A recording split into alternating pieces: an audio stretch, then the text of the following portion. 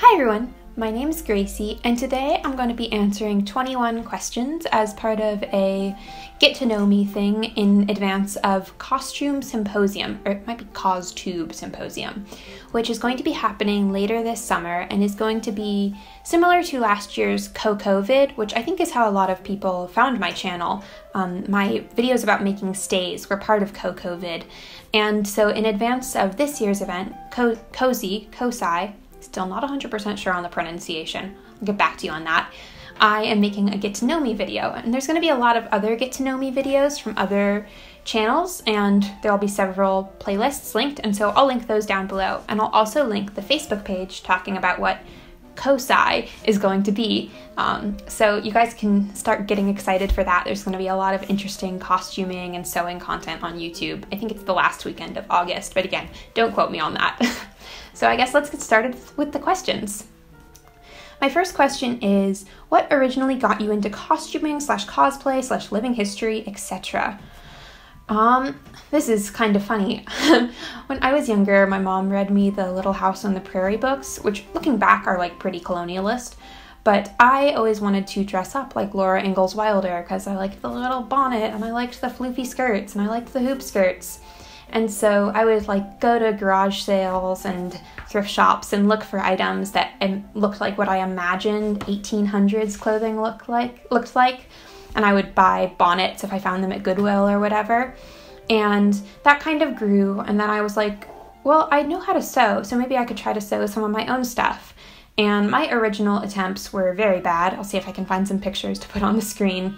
But I eventually got better, and then around the time that Hamilton came out, I must have been 15 or 16, I wanted to make a Hamilton dress. And that's what really got me into researching and like figuring out what was historical. I ended up not making a dress that was inspired by Hamilton, but the research that I did there kind of set me on the path to start making actual 18th century clothing. And I guess the summer after that, I attended costume college for the first time in like my entirely hand-sewn dress, and the rest is history. The next question that we have is, what are your favorite materials to work with? I personally really enjoy working with linen and wool for different reasons. Linen I find it easiest to hand sew because it's really easy to finger crease, and so I can like fold my hems the way I want them without using an iron or basting. But linen can be a little bit wibbly when it can get kind of wrinkled, which is annoying. And so I also really like working with wool because I find that wool always looks really nice when you work with it because it's often drapey and the texture is really nice. And I don't know, I like the products that I make with wool, and so I generally like working with wool. The next question is, what project taught you the most? That's kind of a hard one. I feel like there are several projects that taught me a lot, but of all the projects I've done, I think the one where I had to learn the most was when I recreated Maximilien Robespierre's 1790 portrait, because menswear is its whole own thing. And the first version of that I made was very bad. Like, the jacket was not very well fitted and it was bad. But then I remade it for costume college that next year, and my jacket ended up being pretty good. Like, the fit was not very good, but it looked nice, and that was a big point of pride for me because it had been a rough project. I had like stayed up the entire night before Halloween and promptly fell asleep during a calculus test at school in my Robespierre costume, but I won the school costume contest. So mixed bag. But that project definitely taught me the most. The next question is, do I prefer draping, drafting, or using commercial patterns? I probably do a mix of all three. I definitely use commercial patterns and drafting more because I find those easier, but I have draped before. I use both commercial patterns, like Big Four patterns, like Simplicity and that sort of thing, but I've also recently gotten more into like buying indie patterns. I used to try to draft everything that I made, like all my 18th century dresses, I would try to draft myself. But now, as I'm trying to get into new eras, I am more appreciative of patterns that people are selling, and I'm more willing to buy those patterns rather than trying to draft from a book. For example, I bought the pattern for the Augusta stays, and I love those. I don't think I could have drafted anything better. So it's a mix of all of them. The next question is, are you team cut or team trace for pattern pieces and pattern paper? I sometimes will trace my pattern piece onto my fabric. If it needs to be really precise, I will trace it, but if it's not super precise, I will just pin my pattern piece to the fabric and cut around it. And the next question is pattern weights or pins? I use pins. I don't have a rotary cutter, so I don't weigh my patterns down. I just pin them.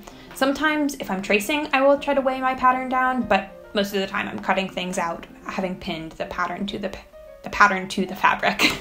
And the next question is, how many pieces are lurking in your UFO bin?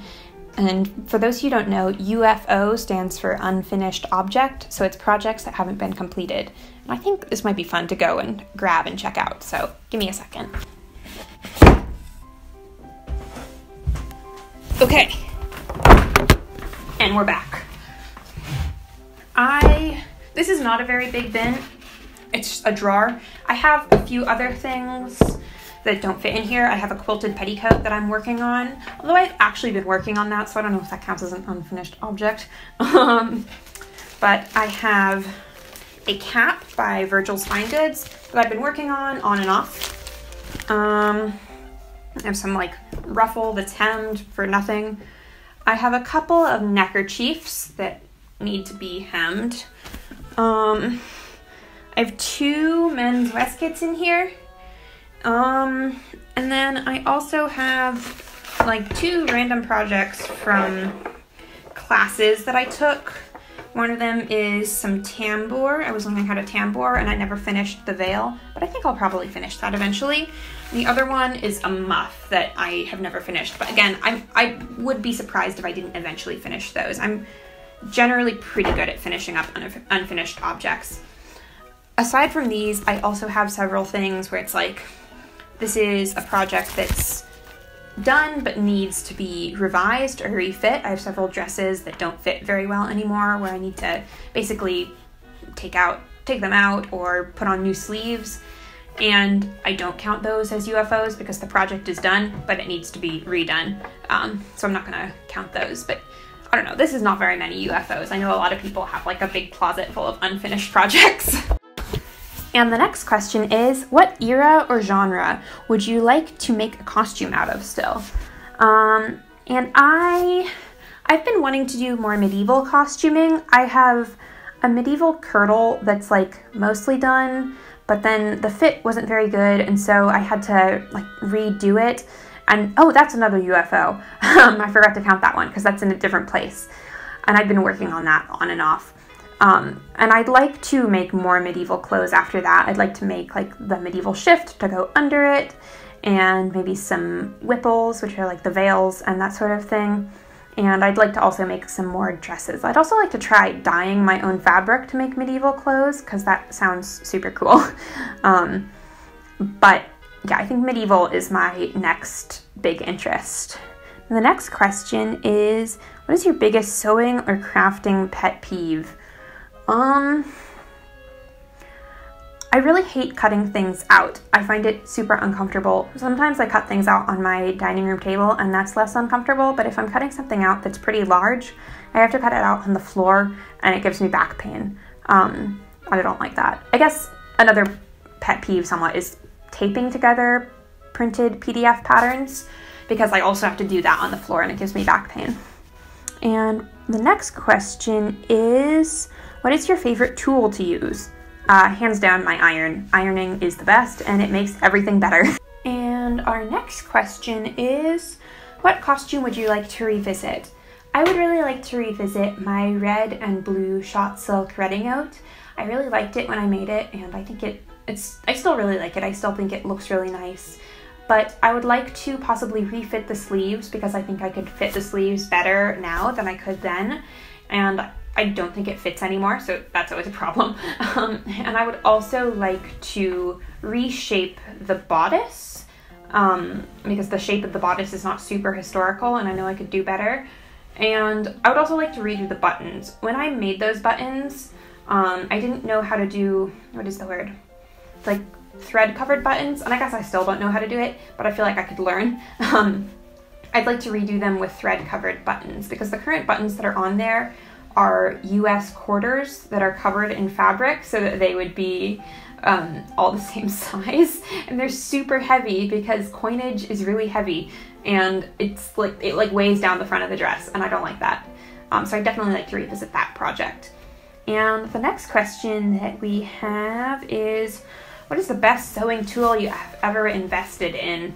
I'm gonna be a little bit cheesy here and say myself, because hand sewing is what I do most of all, and so like making sure that I'm taking care of my hands and not like overstraining them, and like trying to sit with good posture so I don't get back pain, that makes sewing much better. So I guess investing in myself. I don't have very many super fancy sewing tools. I have like a sewing machine, but I don't have any fancy tools, so I feel like myself as a sewing tool is probably what I'd have to answer there. And the next question is, what is the most satisfying technique? I personally enjoy like whip stitching or felling stitches on linen, just because I find them super satisfying to do. Oh, or stroked gathers. Stroked gathers are difficult and painful, but the final product. Our next question is, do you pick a project and then procure materials, or do you collect materials and then let them speak to you? I do a little bit of both. If I have a project in mind, I will purchase materials for that project, but I also, if I see something that I'm like, I'm pretty sure I would use that, I don't, and I have the money to buy it, I don't not buy it.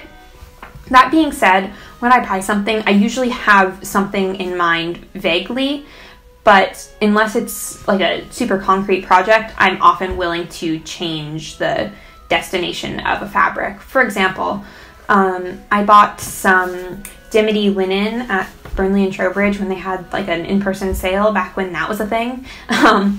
And I had intended to make an 18th century jacket, but now I'm thinking I'd rather have a petticoat. So like there's often some intention behind what I buy, even if it's not super planned out, but that intention is not always super strong, I guess would be the right word.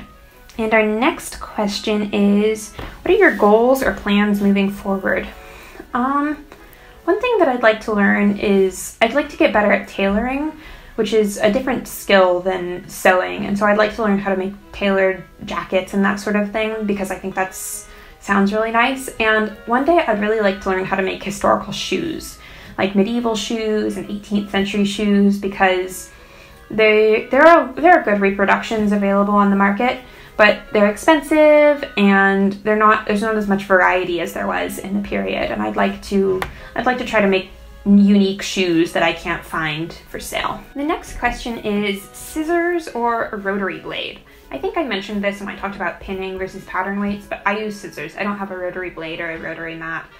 I think that they sound kind of nice, but at the same time, I don't mind cutting with scissors. I know a lot of people that gives them like hand pain, but it doesn't bother me, so I see no reason to get a rotary blade. I also feel like I might cut myself on a rotary blade. And the next question is, do you have any bad sewing habits? I think that my probably worst sewing habit is I don't like making mock-ups. So oftentimes, unless it's like a totally new pattern to me, I oftentimes won't make a mock-up, and I'll just like draft it based on something that I've already made, and then I will like alter it as I'm going, and that usually works pretty okay for me, but sometimes it doesn't work and like the sleeves don't fit, so that's not the best habit. Our next question is, do you sew over your pins or take them out as you go? I do a mix of both. If I am going slowly, I will take the pins out as I'm stitching. If I'm not, I will stitch over the pins and sometimes break my needles on my sewing machine. So that's a bad sewing habit, there you go. And the next question is, do you put your pins in parallel to the seam line you're sewing, or do you pin perpendicular? I pin perpendicular if I'm sewing by machine. If I'm sewing by hand, I do whatever makes sense in the specific context. And our next question is tea, coffee, or chocolate? I assume that means hot chocolate rather than like bars of chocolate, because that wouldn't make sense as a category. I drink tea most commonly. I have a cup of tea here. But sometimes I do like to indulge in a little bit of hot chocolate. Coffee gives me a stomachache though, so I don't really drink coffee. And our last question is, what do you like to watch or listen to while sewing? I sometimes watch YouTube videos while I'm sewing. I like kind of like informational videos. Like I like watching Crash Course sometimes, or sometimes I watch like videos that are kind of like book reviews, or like people talking about what they're reading, because I like reading and I like discovering new books through YouTube. I also watch other CoStubers and people talking about historical sewing on YouTube. There's a lot of great content out there. And I also sometimes watch cooking videos depending on my mood. I feel like there's a lot of kind of fun cooking videos, and I like to cook sometimes, so it's nice to learn a little bit. But more commonly, I listen to podcasts while I sew, because I love listening to podcasts. I read a lot of books and I don't do audiobooks, but I love podcasts. I do like daily news podcasts. I like The Daily by New York Times and Today Explained by Vox. I also like some of the more occasional podcasts that are kind of deeper dives on politics and policy, like Vox's The Weeds or the New York Times' Ezra Klein Show. I find that he interviews a lot of really interesting people, so I like that podcast. I also do some like history podcasts, like Stuff You Missed in History Class, and then I also do a few kind of lefty politics podcasts. And I think those are all the questions. So if you have any questions that you'd like me to answer in perhaps a future Q&A, please leave them in the comments below. And don't forget to check out other people's 21 questions videos. You can meet a lot of new CoStubers in advance of CoSy. I need to learn how to pronounce that. And yeah, I hope that you have a good rest of your day. Thank you to you for watching, and thank you to Ollie for helping film and edit this video. And I will see you in the next video.